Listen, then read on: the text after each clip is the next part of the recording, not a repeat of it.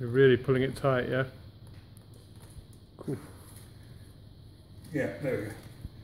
Just there. Okay, that'll do. Good.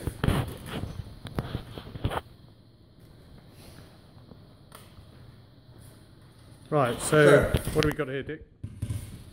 So we've got a standard traditional church organ pipe, which of course is an open-ended resonator. You're going to squirt some air at the narrow end, and we'll hear first of all you're going to do the open tube resonance, and then I'm going to just block the end, and I'm going to show that it continues to resonate, albeit at a different frequency. Okay, so we'll do the first fundamental.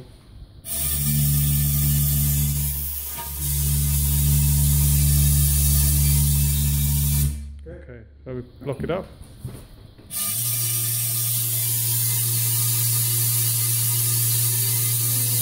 So it's a whole octave, isn't it? I think. It sounds like an octave. Well, maybe yeah, two octaves. Or basically between a quarter wave and a half wave. Yeah.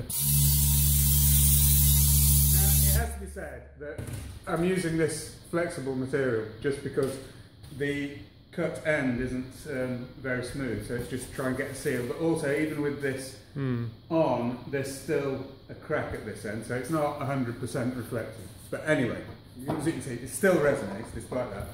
And now we're going to show how this... Okay, so we'll start it off.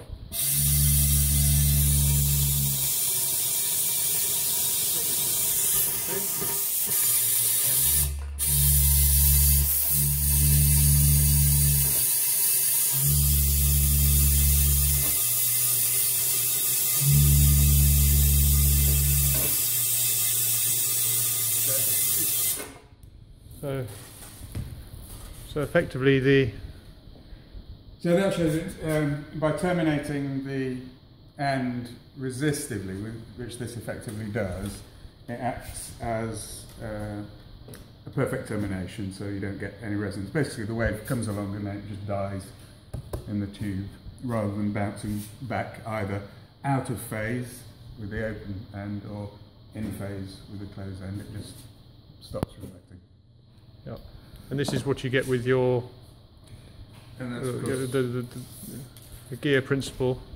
That's right. Well, yeah, all our vivid drivers, we have an exponential absorber in some form or another, either directly on the back of the driver or at the end of the cabinet. Right.